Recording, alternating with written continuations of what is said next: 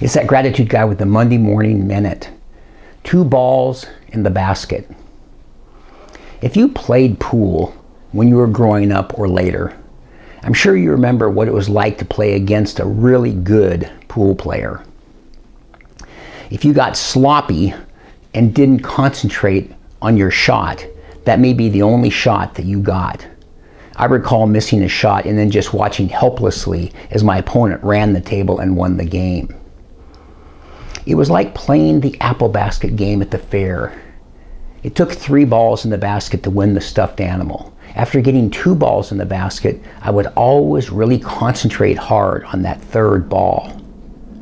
Concentration is your friend. Being grateful and focusing on your strengths and abundance will help you to focus more clearly on that pool shot or that 3rd ball in the basket. Use gratitude to your advantage. It always, always works. I'm that gratitude guy. Remember, be grateful and never quit.